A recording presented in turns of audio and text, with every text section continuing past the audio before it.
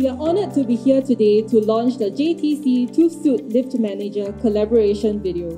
In 2017, JTC took the initiative to approach us in search of a remote condition monitoring and predictive maintenance solution to mitigate the problems such as high operational cost and unforeseen downtime in the lift industry.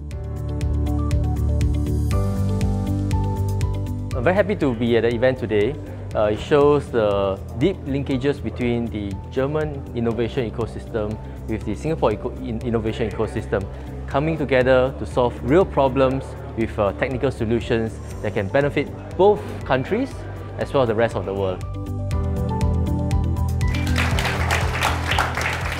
A big part of this project has taken place during the pandemic. The two teams have persevered throughout the pandemic restrictions to achieve the outcome today. Good to say that based on the tests that we have done so far, the results has been very, very promising. It has actually increased manpower productivity by up to 25%.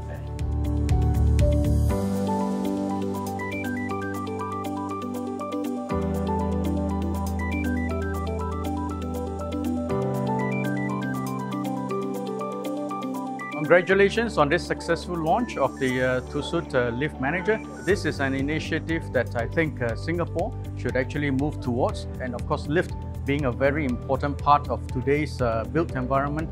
This is the solution for the industry going forward. Very promising. What I call a win-win-win outcome. It's a win for the users, more comfortable, safer. It's a win for the building owners because it's much more cost-effective.